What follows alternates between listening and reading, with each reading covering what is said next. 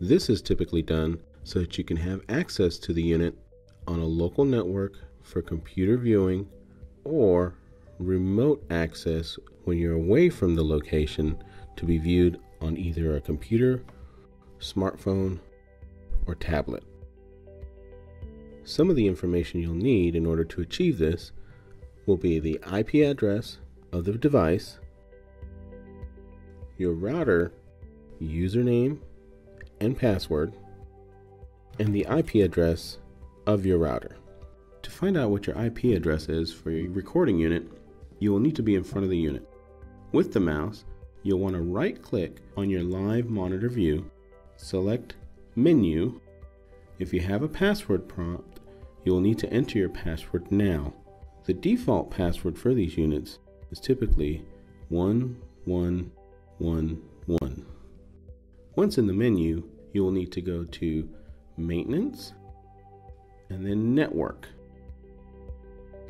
Here you will see what your current IP address is for the unit. Once done, you can hit back, then exit, and this will return you to your live view for your cameras. If you need to make changes to your IP address, you will need to enter into the menu by using your mouse, right-clicking on your live view, selecting Menu, enter a password if necessary, go to Configuration, then Network, and then General. Under General, you will see a box labeled DHCP. If this is checked, depending on your network settings, you may want to uncheck that or leave it checked. For this instance, we will want it to be unchecked. To change the IP address, you'll want to select your IP address, click on it.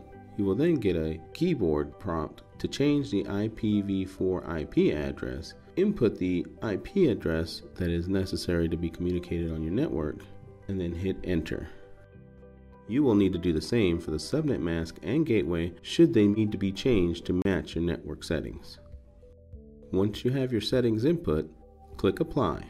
If the settings are successful, the apply button will be grayed out. Once this is done, you can hit back, then exit to return you to your live view screen. And then an easy way to get the IP address for access of your router is to open a command prompt. To do this, you'll want to go down to your Start menu, type in the term CMD, and hit enter. Once you do this, you should get a black box with a DOS prompt in it. In this DOS prompt, what you're going to want to type out is the term ipconfig. By doing this, you will be given information of the IP address of the computer that you're currently on, containing as well as the subnet and the gateway. The gateway is typically used as your router access IP address. Once you have this information, you will want to go ahead, exit out of this DOS window, open up Internet Explorer or the browser of your choice. Once you open up your browser, you'll want to go into the URL bar at the top. Here you're going to want to type in that gateway that you got from the command prompt for your router. In this case, it is 192.168.1.1. Once you do this and hit enter, you will be prompted to input the username and password for your router. Input that information and hit enter. What you will see next is your status page for your router. Here we're using a Linksys router. You will want to next go to, in this particular router, Gaming and Applications. Once you go to this section, you will be taken to the first initial page, which is Single Port Forwarding. Here, you're going to input the ports that are necessary by the unit in order to access the system. In our case, we are going to enter the ports 80, 8000, and 1050. In the port forwarding section, you're going to want to input each port one by one. For the first port, we're going to label this one DVR. This name can be any name that you want to give it. This is just a self-identifier. As we go across, we enter the port 80 for each field. for the internal and the external ports.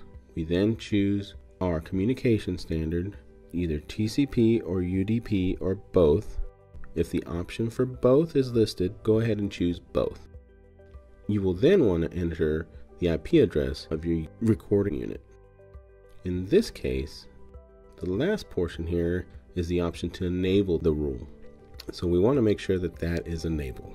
We then move to the next line and we'll repeat the same process.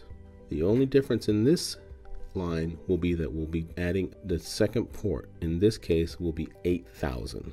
And we repeat the same steps, adding 8,000 to the external, 8,000 to the internal port, choosing both for our communication, and adding the IP address for the unit, and then making sure that this rule is enabled. Once that is done, we will go ahead and repeat it one more time for our third port of 1050. Once we have all the information entered, you'll want to make sure and save your changes. So here in this router, this is located at the bottom. We'll click Save Changes. Once we do that, we get a confirmation page showing that changes have been saved successfully. Once we continue, we can verify the changes are there. Once your settings are changed, you can verify that everything is successfully applied by going to any number of open port testers. Some of the more popular tools are yougetsignal.com and canyouseeme.org. There on those websites, you can actually put in the IP address that you're testing, which would then be your external IP, along with the port that you're wanting to check if it's open. Once you have successfully gotten a confirmation that the ports are open, you will then want to check your connection through either a smartphone, tablet, or a computer on a different network.